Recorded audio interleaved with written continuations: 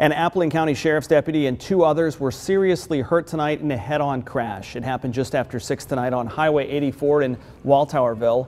The Georgia State Patrol says the deputy crossed the center line and crashed into a PT Cruiser head-on.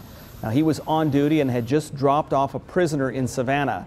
The deputy and the woman driving the cruiser were flown by medical helicopters to Memorial University Medical Center.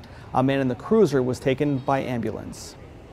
From what we can tell at this point, the Appling County transport officer crossed the turn lane into the eastbound lane, striking the PT Cruiser, which was traveling eastbound in the left lane.